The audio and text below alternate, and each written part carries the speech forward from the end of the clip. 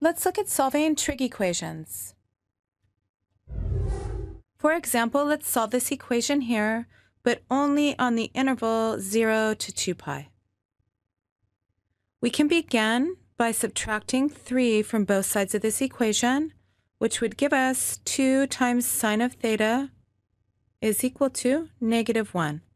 And now dividing both sides by 2 gives us that sine of theta is equal to -1/2. So we need to find all angles theta in this interval here, 0 to 2 pi, that have sine equal to -1/2. Well, let's recall our unit circle. Remember that the sine is the y-coordinate of the point of intersection of the terminal side of the angle and the unit circle. So looking down here in quadrant 3, we see that the y-coordinate of this point is -1/2, which corresponds to the angle of 7 pi divided by 6. But also over here in quadrant 4, the y-coordinate of this point is also -1/2, which corresponds to the angle of 11 pi divided by 6. Therefore, the sine of both of these angles will equal -1/2. Which means our answer here then is theta is equal to 7 pi divided by 6 or 11 pi divided by 6.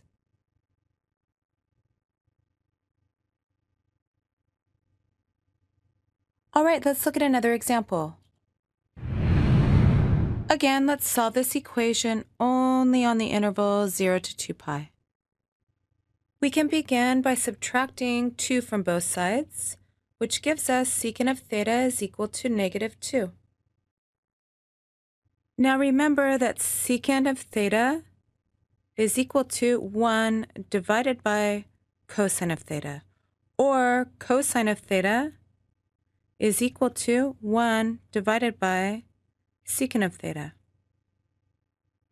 And therefore, if secant of theta is equal to -2, then we're looking for angles theta such that cosine of theta is 1 divided by -2, or -1/2. Again, recalling our unit circle, and remembering that the cosine of theta is the x-coordinate of the point of intersection of the terminal side of the angle and the unit circle. We see that the x-coordinate of this point here in quadrant 2 is -1/2, which corresponds to the angle of 2 pi divided by 3. But also down here in quadrant 3, the x-coordinate of this point is also -1/2, which corresponds to the angle of 4 pi divided by 3. Therefore, our answer here would be theta is equal to 2 pi divided by 3, or 4 pi divided by 3.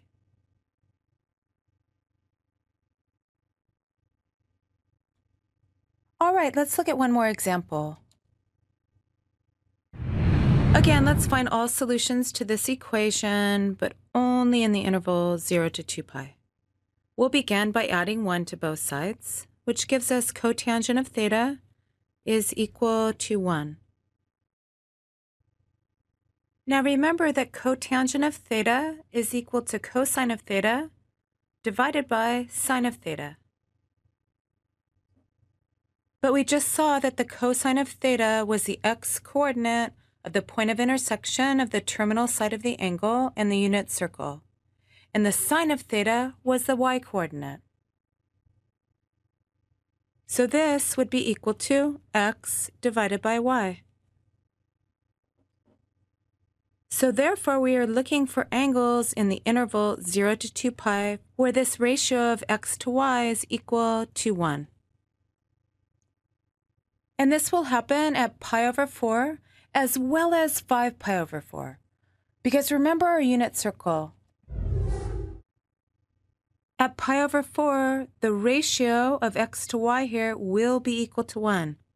But also down here in quadrant 3, the ratio of x to y will also equal 1, which corresponds to the angle of 5 pi divided by 4. And don't forget this angle down here in quadrant 3. Most students will only remember the angle in quadrant 1, but the ratio of x to y in quadrant 3 will also yield a positive number.